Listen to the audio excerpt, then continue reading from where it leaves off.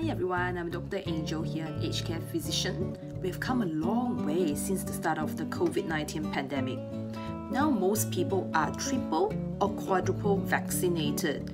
Mask wearing is no longer mandated, but our lives can never return to the pre-COVID era. As life goes on, we still need to be alert about the possibility of getting infected. I'd always advise my patients to be aware of the 3 T's: test, talk, and take action. Step 1. Test at the first sign of COVID-19 symptoms. Step 2. Talk to your doctor without delay if tested positive. Contact your doctor to discuss your COVID-19 treatment options and ask your doctor about potential risk factors leading to severe infection, how pre-existing health conditions, including regular prescription medications, can cause complications during the COVID infection. Step 3.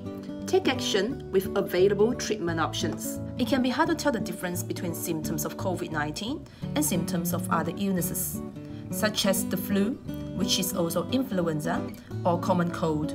The only way to confirm whether you have COVID-19 is to get tested. Remember, it is still possible to get COVID-19 even if you already had the virus or have been vaccinated. So practice the 3 T's to stay safe and healthy.